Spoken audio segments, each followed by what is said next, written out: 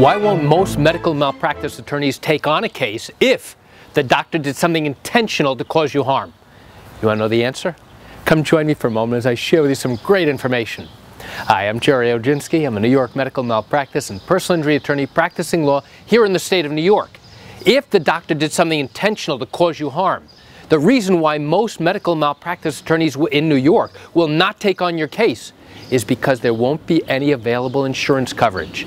Now, that's not to say it won't happen, but in almost all of these instances where something is done intentionally, the doctor's professional liability insurance company is going to turn around and say, hey, we don't cover anything that was intentional. We only cover things that are accidental, things that were negligent, things that were a mistake. That's what we cover. And now, if an attorney is unable to obtain insurance coverage for you as a result of a doctor's intentional conduct, now, if you are able to get a judgment against that doctor, well, guess what?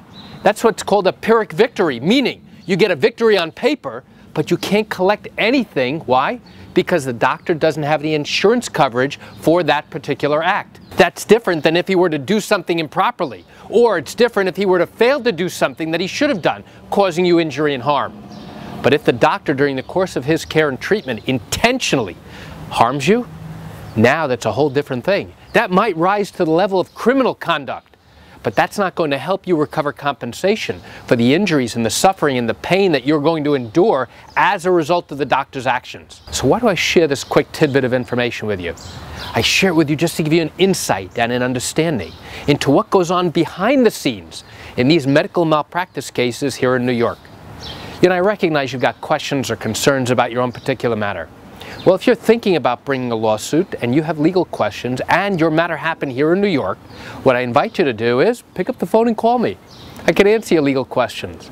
You know, this is something I do every single day and I'd love to chat with you. You can reach me at 516-487-8207 or by email at Gerry, G-E-R-R-Y, at oginski-law.com. That's it for today's video. I'm Gerry Oginski. Have a wonderful day.